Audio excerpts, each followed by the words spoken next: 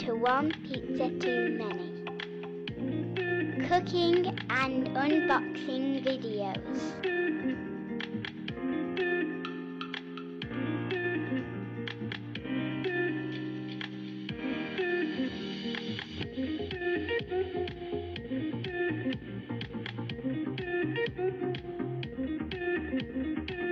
Hi everyone, welcome back to the channel, One Pizza Too Many. Now today, I'm not in my usual setting in my garden kitchen because it's absolutely hammering it down.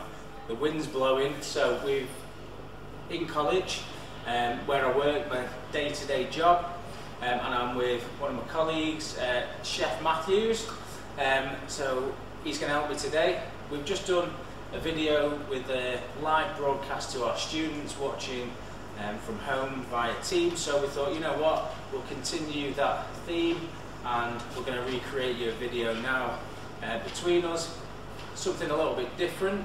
We're going to create a vegan, gluten-free pizza that's grain-free, oil-free, low carb, so yeah, it's a real healthy option, and we're going to use a cauliflower base to do this with. Instead of egg, we're going to use aquafaba, so the liquid from chickpeas. So before we start, make sure you hit the bell to get notifications of when I release a new video, and you subscribe to the channel. And obviously make sure you visit us over on Facebook and Instagram at One Pizza Too Many. So let's get into this. So we're going to talk you through the ingredients, and then when you come back, Ian's going to go through some of the veg and some of the prep that we're going to do for the pizza. Ingredients that we're going to be using today are chickpeas, although not all of the peas themselves. We're just going to use some of the aquafaba liquid as an egg substitute. Gram flour, which is a chickpea flour. 1 head of cauliflower. I'm going to use some cloves of garlic from this fresh bulb, 1 red onion, some fresh kale, some basil, and some mushrooms. And that is everything that you need to recreate this dish if you wanted to have a go at home yourself. Okay, thanks Simon. Yeah, nice to see everybody. First time I've joined Simon on one of his YouTube videos, so I've been watching them as well, and watching closely his unboxing videos and things that he's been making. So it's really interesting to come and join Simon today, and we're going to, like I said, work on his cauliflower pizza that he's designed today. So looking forward to it. Hopefully it'll be, there's lots of taste in it and some good flavours. So it's, I know it's gluten free and everything else free, but we're going to really smash it with a flavour hopefully. So basically we've got some washed cauliflower. I've got an old red onion that we're going to prep, and I've just got some garlic on my board that I've peeled and I've just started to chop already. Yeah, so pretty straightforward, like you always do. Fingers are on top of your knife. We're just going to crush this down. We'll add a little bit of salt so we can just make this into a little paste. And again, from working with Simon and then following him on his YouTube, I've also invested in a Ninja Foodie as well. Yeah. So it's I'm using my Ninja Foodie at the minute, more or less every other day at home, so which is pleasing my wife because we're not using the cooker hardly at all. So creating some really good dishes. So thanks to Simon for introducing me to that. A little bit of salt. Yeah, Bill's it post. So we're just going to drop a little bit of salt into that and then just make a paste like we would. So use it tip of your knife. We're just going to start working that salt into the garlic just to make a nice little smooth paste. Real. And then, like we said, cauliflower's ready, being washed, and we're just going to turn that into a cauliflower rice, aren't we, Chef? Yeah.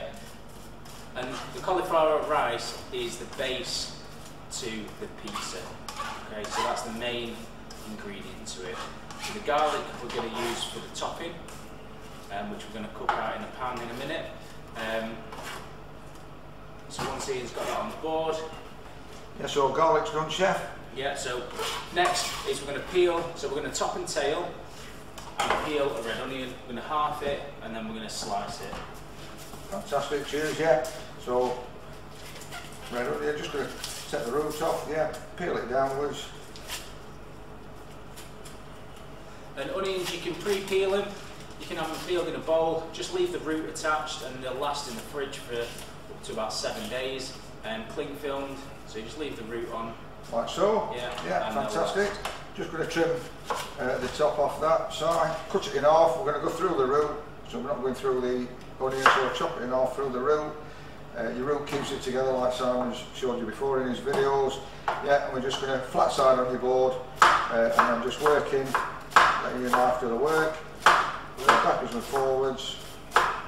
It's great having an assistant on the video. Yeah. Love it. It's not me chopping and stuff all the time. No, but it'll be me washing up a bit at the end.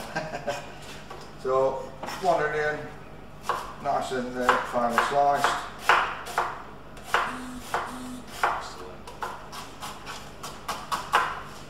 And then onto our prep tray.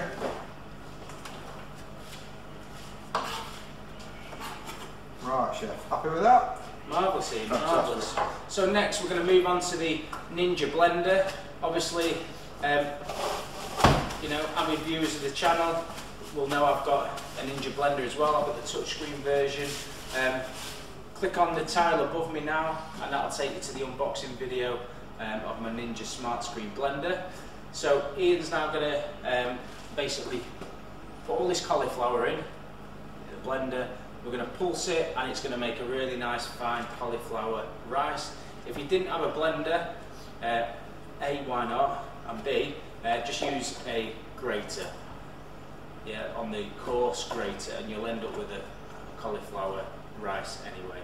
So you're just filling it all up. Yeah, cheers Simon. So popping these florets in, yeah. Like I said, we've washed them, cut them into small pieces, get them into your blender. Lid on, lock, and then we can start to pulse, as you can see. Obviously trying to talk over that machine, not used to doing videos with Simon on YouTube, so yeah, pulse away, but we don't over pulse it because we want to end up with a nice like cauliflower rice looking.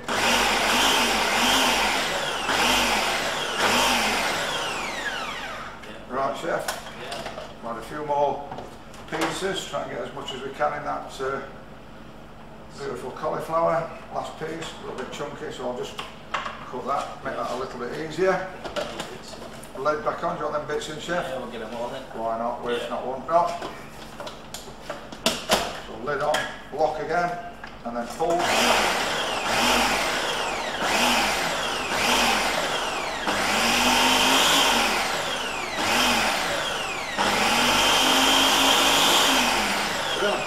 Right, I think we're about there, chef. So like blue pizza, it's some we made earlier. Okay, so we've just blitzed up one, and this is the second one. So we'll have 2 cauliflowers, or 2 heads worth of cauliflower. So Ian's just going to tip it onto this tray. Just pop the blade out, pull the blade out, check it. There you go, chef. So you then just sift through it, because the blender will miss some. We're just sifting through it and we're spreading it out, and it's quite wet. Okay, when you rub it, it sticks to your hand, it's wet. Okay, so what we're going to do, we're going to dry this off in the oven. You can use a pan, so if you wanted to stir it in a pan, however, we've got a nice big combi oven over there, rationale, so we're going to put it in there. So join me over at the oven. So we're over at the combi oven, it's on 180 on heat. Just going to open it up, slide it in, and we close the door. We're going to set the timer. So we're going to set the timer. We're going to set it on 15 minutes to start with. And we will, after about half that time, come back and just stir that round, because we just have to drive in that moisture out of the cauliflower. Right, so we've just put the cauliflower in and we've swapped sides just to confuse you. So Ian is now going to start cooking off the garlic with some of the onion in this little frying pan, and you might be questioning why we're using a little induction hob when we've got all of this equipment behind us. Well, to turn all that on, I've got to put all the gas vents on, and I don't think you'll be able to hear us on the video, so we thought we'll just use this little induction hob and the combi oven over there. So Ian's going to switch this on. Yeah. Yeah, there we go, and he's just turned it to about number 4. And then while he's doing that, I'm going to chop these mushrooms. Yeah, cheers Simon, thank you. So I've just got this pan warming, like Simon said, a pizza with no oil in at all, yeah. So I'm going to pop the garlic paste that we did earlier straight into the pan, followed by some of the onions. Just going to break these onions up a little bit as well, just to make it easy to cook, a little bit quicker. And while Simon's chopping away. Smells good, chef. Already we're starting to get some lovely smells and flavours coming from this. The cauliflower obviously smells delicious. I like cauliflower, raw cauliflower is fantastic. Eat quite a bit of cauliflower, grow quite a bit of stuff on the allotment at home. And onions and garlic, classic combination. And everybody loves fried onions, don't they, when they're out and about and you can smell fried onions, just like being at Sinside. So we better start on that, chef. Brilliant, and these, and then we're done. So we're just going to look after this in pan. Obviously we've got no oil in the pan.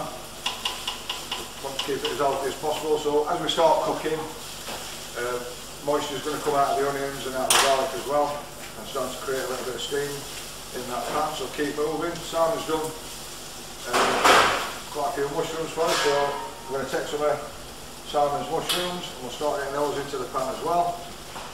So a little touch of salt. Get that going. Fantastic. And then what we can do, the salt's going to draw some of the moisture out of the onions. I'm just going to put a tray on the top, and hopefully that'll create some evaporation, some liquid. Yeah, there you go, chef. So we'll just leave that for a couple of minutes. So join us again in a minute, and I'll bring you in a bit closer so you can see what's happening. It's been cooking for about 3 to 5 minutes, so we're just going to have a quick look. Okay, so always check if things are hot. It's not too bad, so take it off. Yeah, looking good, Simon. Really coming down, getting some beautiful you see that? smells and flavours. Look at that. Looking really good. You can see all that moisture that's come out of the mushrooms. We've not put anything in that. So it's created all that moisture. So now Ian's going to add a load of this kale. Yeah, so we've got some kale, fresh kale, what's been washed. Just going to tear it into small pieces. Add this as part of our topping and then mix this through.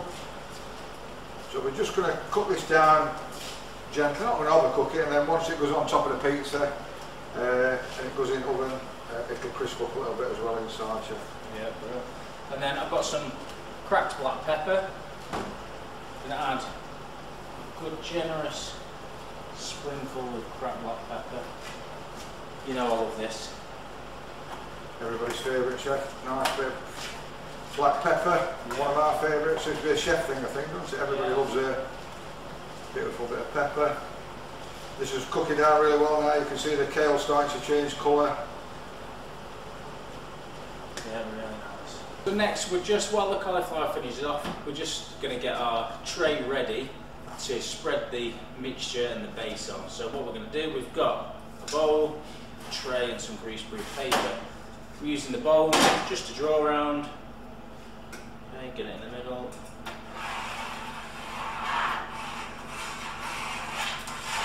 Could you make this on a pizza tray, Si? You know, one of your round pizza trays? That'd probably be even better, yeah. One of the round pizza trays you might have at home. I'd probably double up the greaseproof paper, because you don't, a lot of them have holes in, don't they, so they might go through. So there we go, circle. Then I'm just going to turn this upside down so that we can still see the pen line that I've just drawn. However, obviously the food's then not going to come into contact with the pen. And what we'll mention is, obviously, some of you might be thinking, where's Ian come from? Yeah, we do work with each other, so we're in our work bubble, so don't panic. We are COVID safe. Okay, let's go and check the cauliflower, as that's now ready to take out of the oven. Yeah, that's the oven done. Another 10 minutes gone. Just going to open it, let all the heat out first. So that's looking really good. So that's now good enough for what we want to do with it now. So we're going to go back over to the main bench and Ian's going to strain this off. Okay, so now we've given this 10 minutes just to cool down because obviously the tray's really hot and we're going to squeeze the cauliflower out. So we're going to use some cheesecloth or muslin, or if you're at home you can use a clean tea towel.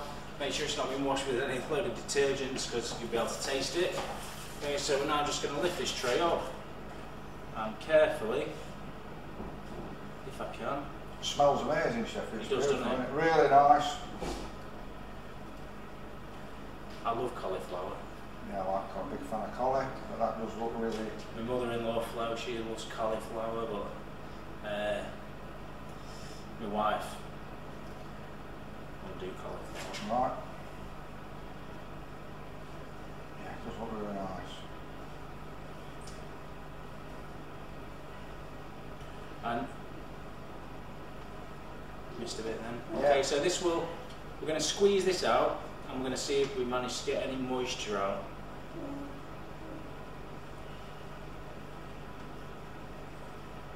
Okay, there we go. Cheers, chef. So, just going to bring this cloth back round. Cheesecloth, yeah. Start to work and twist. And you can see, yeah, we're getting quite a bit of moisture coming out of that as well, yeah. Wow, loads. And that's been in the oven for 20 to 30 minutes.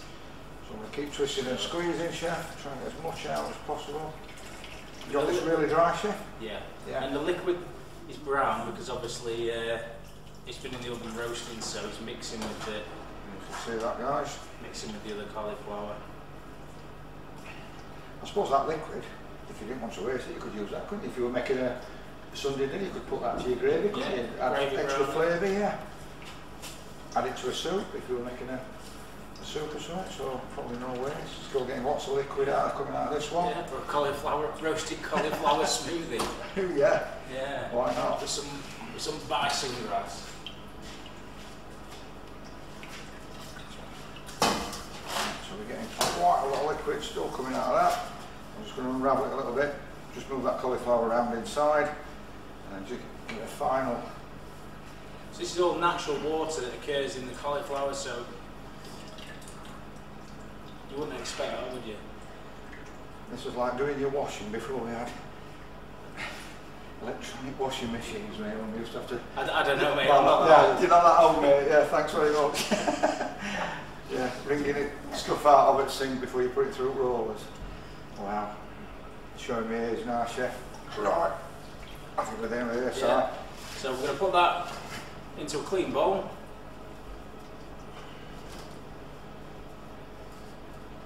Marvellous.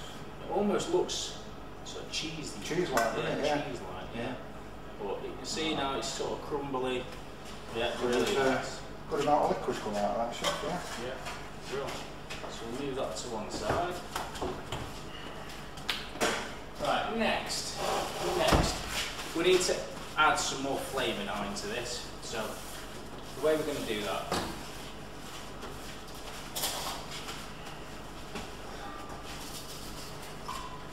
we're going to add some salt.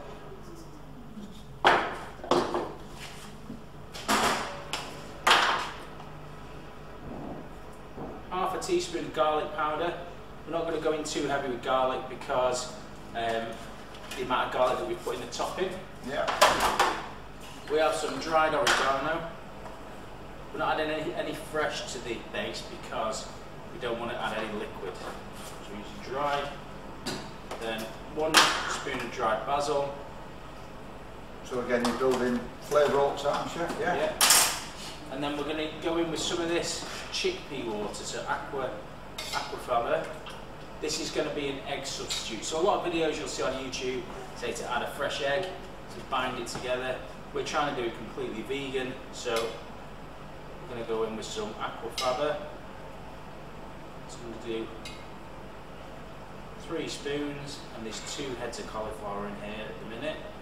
So like you said, we squeezed hot water out of cauliflower, but that aquafaba acts as like an egg substitute. Yeah, so it should hold it all together, bring it all together. And if you wanted to, you could whip this leftover into meringues for a vegan meringue. And then we're going to go in with some gram flour. So this is chickpea flour, put my teeth in. Okay, so I'm going to do 3 spoons of this. And then all of this is going to get all mixed up together and incorporated in. Yeah. Smells off of that amazing already. You can smell, you know, herbs that you put in coming through. And one thing I didn't do, I didn't put any pepper in. A little bit of pepper, more pepper. Love that pepper, chef. Yeah. So always into your hand first with these in case the lid comes off. There we go. Excellent, looking good. I'm just going to work this in, and then I'm going to ditch the spoon. I'm going to go in with my hand, work this round. So this flour is used, you may recognise it, used quite a bit for onion barges, coras, okay, Asian food. So there we have it. That's all mixed in. Marvellous. Really nice. Actually looks like a bread dough now, doesn't it? Yeah. Like a pizza dough, so it's changed colour, hasn't it, altogether? There we go. Fantastic. Okay. So then we're going to use, maybe not all of it, because it's quite a lot, and then we're going to boil it up. I'm going to put a ball in the middle of our circle that we've drawn on the paper. And we're just going to, like you would a normal pizza, we're just going to push this out.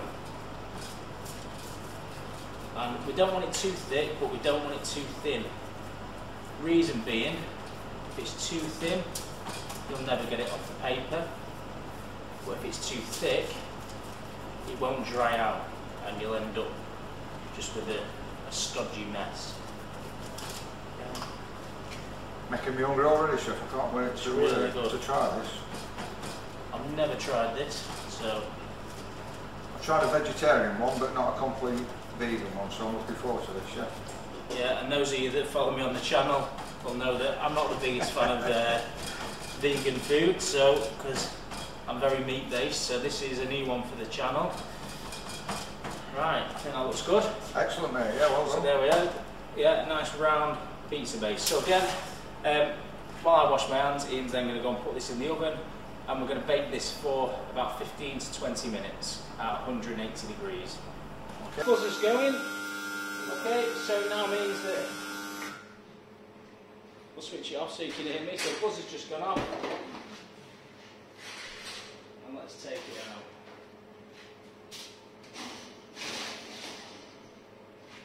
out. And look at that. Oof. The floor nearly saw it before us. Just alter my cloth so I can hold that. Really nice. So you need to par bake this a little bit, okay, so that it cooks properly when we top it. Okay, so let's go over to the bench and we're going to top this ready to put back in the oven and bake. Got it? Look at that. Beautiful. Really nice. Lovely colour, chef. Smells good, doesn't it? Beautiful, mate. It does look nice. So, next what we're going to do, we're going to top it with some tomato sauce. Again, a little pin bar above my head will take you to a video that I've done previously on how to make a tomato sauce for your pizza topping. We've just used the Ninja Foodie blender that we had out earlier, so the Ninja blender, and we've just pulsed this a little bit, and it's really good because you can put the top back on, keeps it nice and airtight, and then when you come to use it, just lift the lid open and you can tip some of it out. Yeah, I put about 2 spoons worth on, and then spoon in the middle, work it round. Looks good, chef. Really Smell nice. that from here as well. Basil, fresh basil in that, Yeah. chef. Yeah, it smells beautiful. Nice. Excellent. So there we go. So next, Ian's going to put some of this lovely topping on. Yeah, so it's topping that we made earlier. There's kale, garlic, mushrooms and onions. So it's cooled down nicely now. So just like a classic pizza. if you've been following Simon's videos like myself, so we're just keeping a little rim away from edge. Are we going to load it, chef, or how much do you want? Yeah, that's it. Yeah, it's going about right. That. Okay, so obviously with a cauliflower base, you don't want to go too mad, and obviously with the mushrooms being quite wet, you don't want to go too mad because you don't want it to go soggy. Let's get some of that beautiful kale on there. Yeah, you see that's wilted, yeah, kept its colour as well. Smells delicious. And then we've got some fresh basil. Excellent. So we're just gonna. Some people cook it with the basil on. Some people cook pizzas with the basil off. Some people don't use it. Whatever you want, isn't it? Yeah. We're not the basil, please. And again, smell from that is just amazing already. So you're building layers and flavour all the time, so it's looking really, really good. Fantastic, look at that. So, well done. There we go. Let's go and put this in the oven. So this is going to go back in the oven for, again, about 10 minutes. And then join us again as we're taking it out of the oven, and we'll bring it back over. Same settings, so we'll join you back in a minute. Okay, buzz has just gone off. Let's have a little look.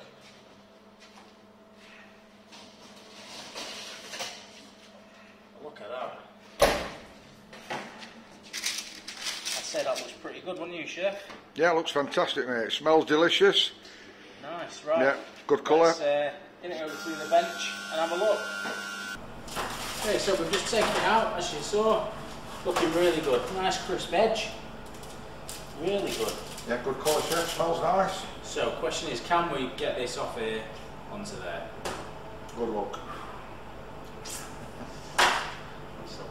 Try your best.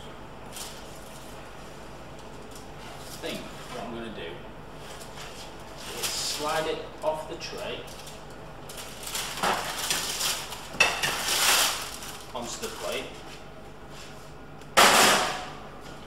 and then try and slide it. I think when you try a table technique, you can pull it like you do it. Crawfish, yeah. I'm not like that. Hey, yeah, there you go. A little bit towards the end. Yeah. Oh, that smells amazing. It really does smell nice.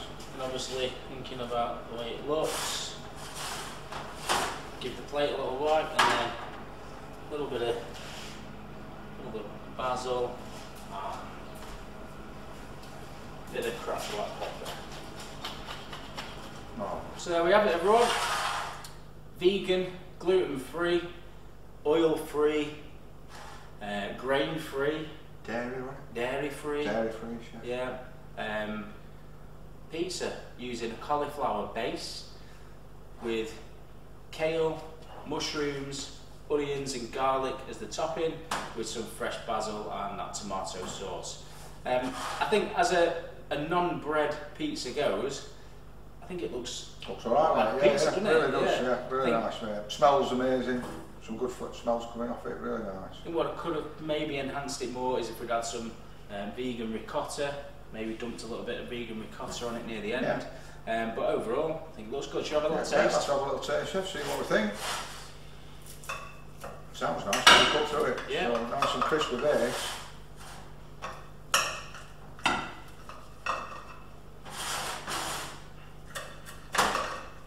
Yeah, got a good crust on it. Yeah, it's nice crust. Yeah, it's not really crispy, but obviously I don't think it looks bad. Let's have a taste. Oh, it smells delicious.